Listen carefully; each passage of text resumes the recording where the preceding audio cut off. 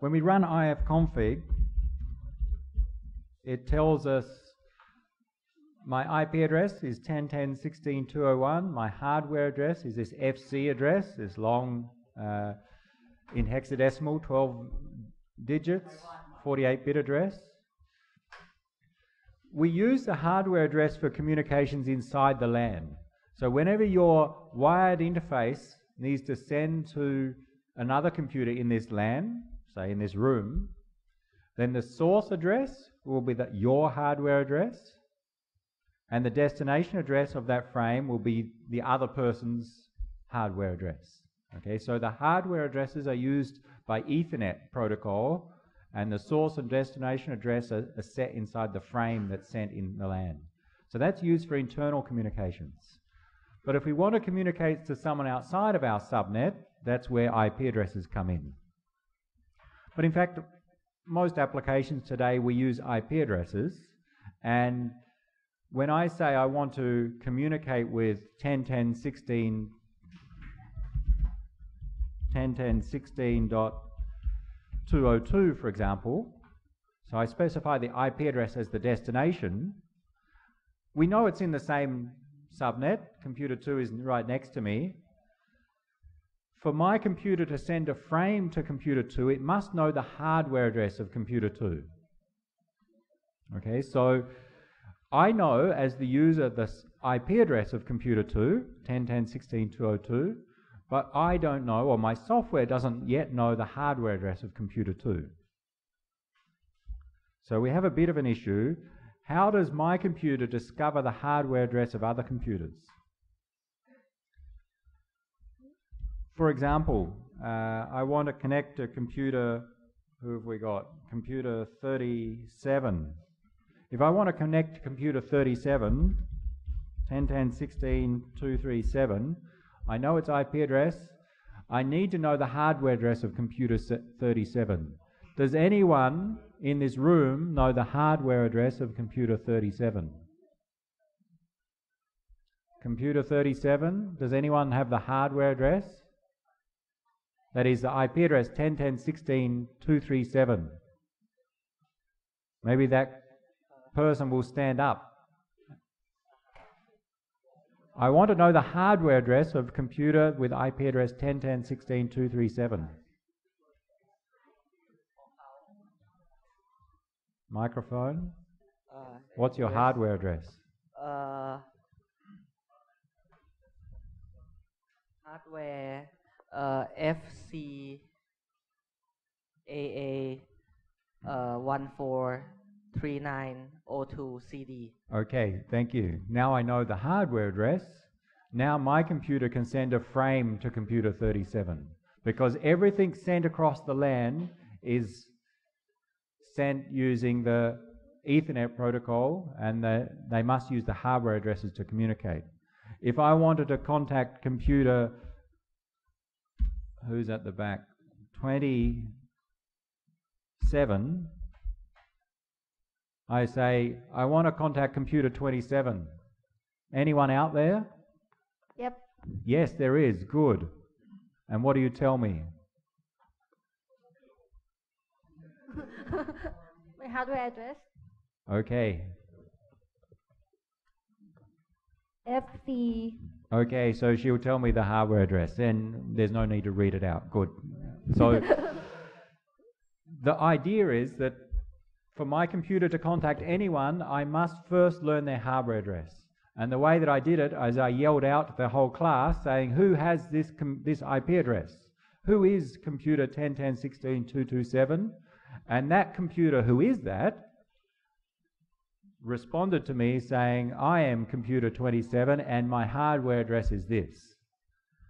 Of course, we don't do that manually. That must happen automatically. Whenever I try and contact a particular computer, if I try to secure shell into computer 27, I press enter. The time from when I press enter until when I log in, automatically in the background, something discovered the hardware address of computer 27. Okay, so there's a protocol that operates really in the background. Whenever we want to contact someone by IP address, this protocol goes and finds the hardware address. The protocol is called the Address Resolution Protocol. ARP. We will see this in the next lab, we'll see how it works, but for today, there's also a command called ARP, the Address Resolution Protocol, and it shows me from my computer's perspective, who do I currently know about? Who have I asked recently? If I run it, it shows me a table, and it doesn't look so good on my output. I'll run it again. We'll run it here in a slightly better output. There are two main columns. There are multiple columns there, but two columns of interest. We pipe it into less. The address, which is the network address, and the hardware address. The ether type, or the hardware type, is almost always the same, Ethernet. But look at these two columns. The address is the name of the computer that I want to contact, and this is the hardware address. Now note that the addresses, some are IP addresses, some are the nicknames. We've given each computer a nickname. And you see the pattern, I think, netlab followed by the computer number. Now, I don't like nicknames so much, so I'd prefer to use this command without nicknames. And many networking commands, if you don't want the nickname, add the -n option. And you'll see me do that a lot with different commands, and I'll not explain it. But that means show me the raw address, not the nickname. So let's run it again with the -n option. And it shows that my computer recently has been in communication with 10.10.16.220, and the protocol ARP automatically learnt that the hardware address for that computer was this one. So this is a table of the recent ones we've learnt.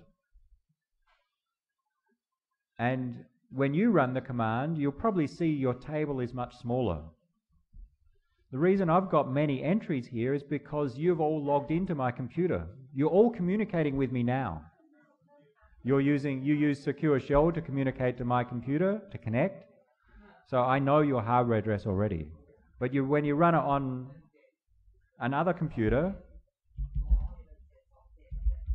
if I log into another computer,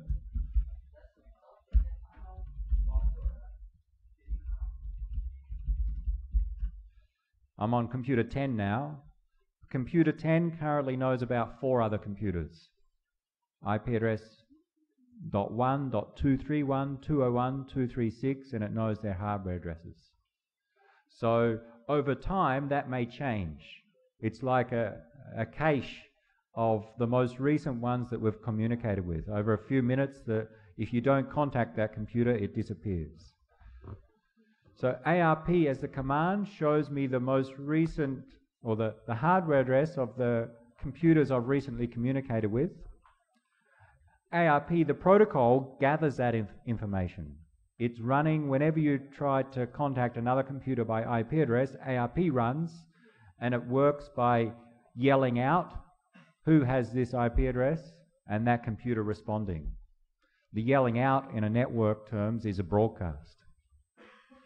We'll see the protocol work later, but just remember the ARP command shows you those hardware addresses. So then you can see about your friends and see what their hardware addresses are.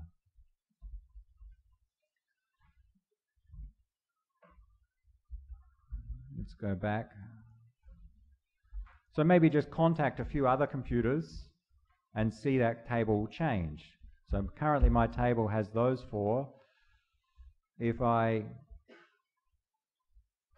ping another computer, and we haven't studied ping yet, but you've seen me use it in a number of other cases, or maybe in the lectures. If I ping another computer, 235, and then stop that and look at ARP again, now I see 235s in the list. Before, I didn't know the hardware address of 235. When I pinged or tried to communicate with computer with IP address 235, ARP went to work. It learnt the hardware address. And we can see that in the output here, now 235's in the table. Over time, that table will get smaller. It takes, I think, a couple of minutes for the entry to be removed from the table if we don't contact that computer.